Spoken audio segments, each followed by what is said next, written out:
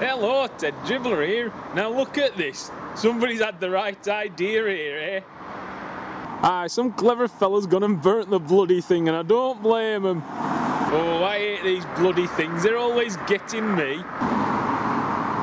Now it is true, I've got off a few things down the years, a couple of speeding, a few drink driving, that one fatality. But they said that weren't my fault, they said it weren't. But what's the point of being a celebrity if I can't bend the rules a little every now and again? It's alright so long as you don't go over the top, like that one DJ fella. You know the one I mean, eh? No, just bend the rules a little bit, eh? Bloody lovely.